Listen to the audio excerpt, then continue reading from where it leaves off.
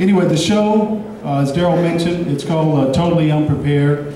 Had the opportunity to help develop and host the show. We went from San Francisco to San Diego, kind of dropped in on people and families and just saw how unprepared they were. And with that, we were able to kind of highlight some of the things they can do, kind of like a before and after. You know, escape routes, extinguishers, having a plan. So when we did that, it really opened up their eyes to go, wow, you know what? We really need to get it together. We need water, and we need a real plan, and we need to be prepared. I know we keep hearing that word, but it's so important. It's so important because, you know, we have to rely on each other. And like I said, when the big one happens, and it's coming, unfortunately, we have to truly be prepared.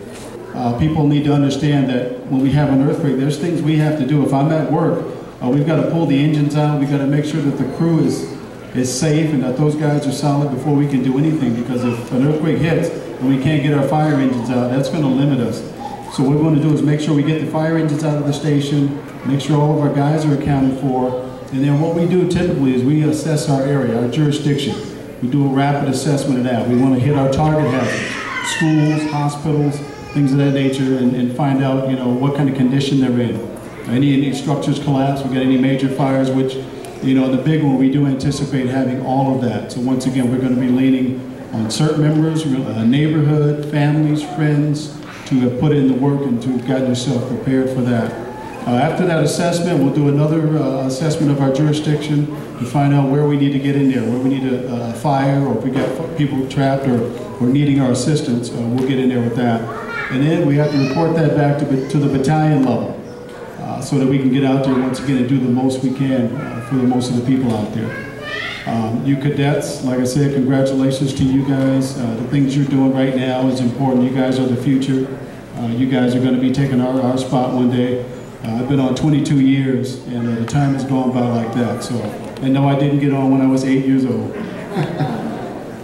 So we're really going to be looking for you guys to come up behind us and take over and run these departments. So congratulations to you guys. Well, let's see what's in your goodie bag. I can't wait to see what's in that. Well, this is my goodie bag. And by the way, this is the second time I've taken the C.E.R.T class because I wanted to keep myself up to date on it. It looks like a very nice little backpack. Yeah, it looks great. So, here, in the main compartment,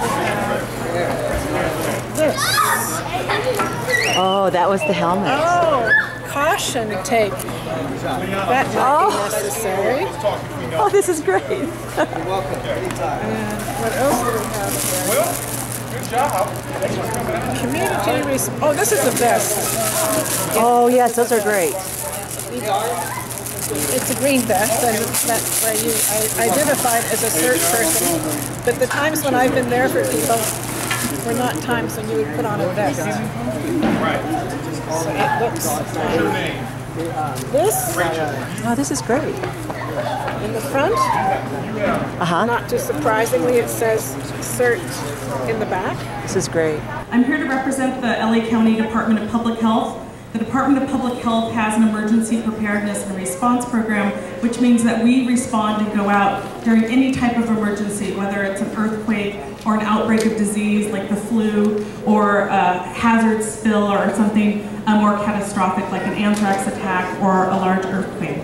So that's what we do. But one of the projects that we're working on here is a community resilience project. So we decided a long time ago, with help from our federal partners, that of course first responders could not go it alone. So what did that mean? For a long time, the message that we gave is to have stuff, have your kit, have your plan, have your list, be ready to go. But we know that it takes more than just stuff and plans to be prepared and have a response. It takes relationships. It takes knowing your neighbor, and that's our motto, the LA County Department of Public Health Emergency Preparedness and Response Program outreach campaign. Our banner is out there where you saw the flashlights been giving away. Being prepared for an emergency starts with hello, and then of course emergencies do happen. So know your neighbors. That's literal, know your neighbors, but know your neighbors in general. Know the people around you in your community. Neighbors is much broader than just our literal neighbors. Being planning together and being ready. Well, very fun stuff. Oh yes, my gosh, a crowbar. Pry bars they call it. Oh, like if you need to get into a door and get people out, or like, Yeah. wow. Good, Rachel. But we have a project that's being funded by the federal government. We are trying, like I said, to move beyond this idea of just stuff and supplies and plans and get people to work together. We are working with 16 communities across Los Angeles. So that first reaction that people have of being panicked and scared, how we interact with people in disasters, we tend to think of disasters as the big one, but disasters happen all the time. It's why public health is getting involved in this project. Instead of just thinking about the big one that might happen, we're thinking about disasters that happen all the time. We have a huge increase in weather-related illnesses. I was part of the windstorm 3 years ago in South Pasadena. We didn't have electricity for a week. We're having lots of tornadoes.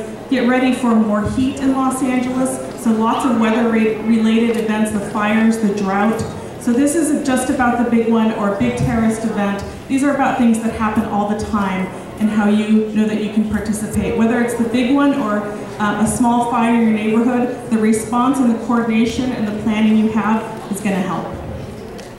There's a sense of triage that we would identify people who have the greatest need. Yes. And you have to first of all sum up a whole situation we learn in CERT to determine who is going to be needing it. Art! Excuse me, Art!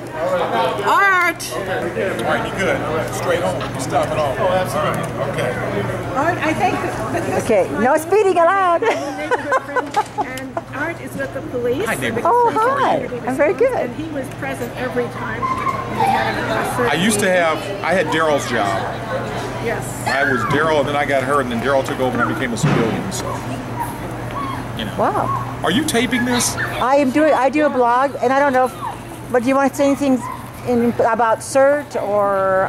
CERT is one of the best tools we have it is the best tool we've got to prepare everyone for an imminent disaster. And it is imminent, it's not if, it's when.